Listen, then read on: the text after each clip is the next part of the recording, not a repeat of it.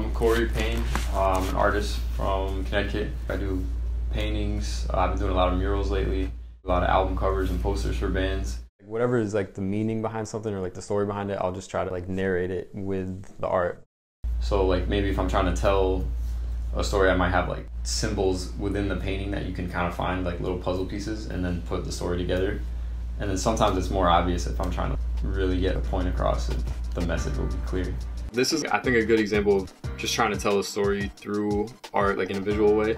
So like this story kind of first got inspired by, I was reading about this dude named Michael Stewart, and he was from New York. He was like a 16-year-old kid, and he was just like spray painting in the subways or something. And then these cops came and just like beat him real bad. It's crazy that this kid got beat and like died from just spray painting a train that's not even really bothering anybody. I like to do more like realistic type stuff. I'm not like going for like hyper realism or anything, but people always like respond good to like realism, and they just kind of get it. It catches their eyes right away. So it's easy to like tell a story that way to get people captured, and then once you start telling the story, that's when you can start adding in the surreal kind of abstract elements and try to put that all together. This painting was an album cover for my friend's band. I tried to like take pieces of the songs and like things, like themes and things that he was talking about, and then try to like piece stuff where I think it might work compositionally. So this wolf, like I might have tried it right here at first and do other things, and then I'll be like, oh, the wolf looks better on this side. Almost like building like a puzzle that I didn't know how it would look in the end or something. I like the album art a lot because music is like such a big part of my life. I did it live at my friend's show. I just usually paint like while they perform on stage. Started with the face and then just came up with stuff on the spot. I always have music playing when I'm painting and stuff, so it always influences me. I don't really sketch too much. I just kind of like plan it in my head and kind of like picture it, and then just try to put it on canvas and use whatever medium I feel is best. When I was like first doing art, I would try to make everything like perfect, like the way I pictured it or whatever, or like trying to draw a picture exactly perfect.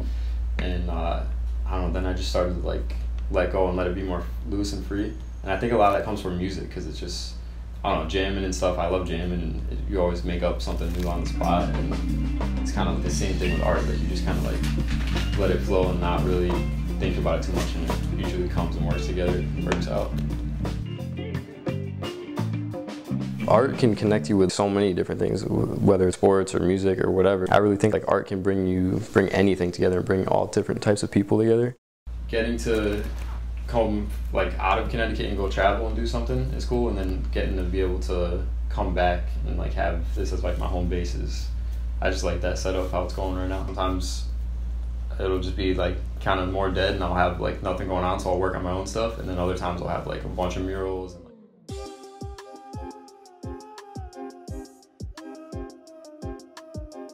I've done murals, like I've done a bunch in Hartford, but I love murals because they just change the space. Anyone that's going through just gives them a new thing to look at, like it can change the way they look at an area. This is a new mural I just painted at the Willie Ware Community Center. It's in Hartford. It's the oldest community center in Hartford. Since it's a community center, I wanted them to come and like, I don't know, just open their minds and have it free and just see something different and imaginative and colorful and everything. I did a portrait of my friend Hallie. It's cool for me to paint my friends and people I know or people that are important to me into like a lot of my work. I always try to capture their spirit and just bring it out on the wall or whatever it is I'm painting. People have just like endless expressions and emotions. More about like capturing the spirit of the person and like that expression that they're trying to tell in the story of the piece. Sometimes I'll be taking pictures of somebody for a piece, and I could take like 300 pictures, but there's just only one that like captures that certain thing. It's like mostly like in people's eyes. Like you just know they have like this certain look in their eyes that tells some kind of story or emotion that you're going for. I knew I was gonna do the portrait and like the sunflowers and stuff, but beyond that, like I just kind of figured it out and was trying to improvise like every day as I was coming here. Here there was a bunch of robins all surrounding me every day I painted, and they would always come up to the wall and try to peck at the sunflowers. So I thought that was a pretty cool sign as a painter, you know, getting to paint something that they think is real.